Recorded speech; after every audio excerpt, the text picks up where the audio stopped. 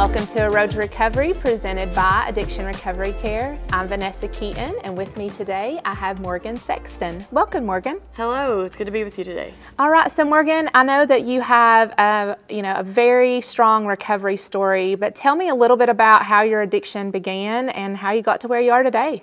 Well, I was in addiction for about 10 years, and I started whenever I was very young.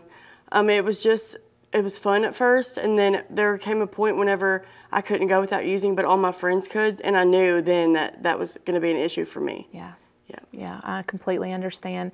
So at what point in your life did you realize that you had to do something different? I was 26 years old, and I had 3 kids, and I was choosing drugs over anything that they needed.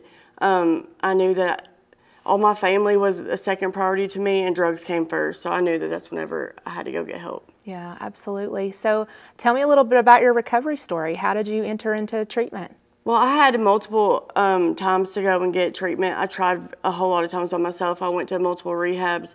Finally, my family did a Casey's Law on me.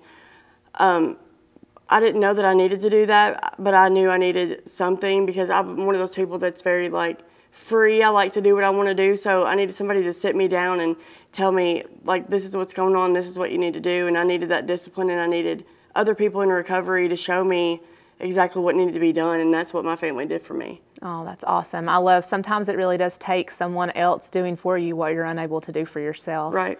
So what's a piece of advice that you would give someone who is currently out there struggling? I would just tell them, it doesn't matter how many times that you enter into treatment. It could take 5 times. It could be the first time. It took me a few times, just to never stop if you really want to get there and be sober. Yeah, absolutely, because recovery really is possible for all of us. It is. Yeah, and I love that you touched on that it doesn't matter if it's 1 time or if it's 5 times or if it's 100 times. Just don't give up. Yeah. Well, thank you so much for being here with us today, Morgan. Thank you for having me.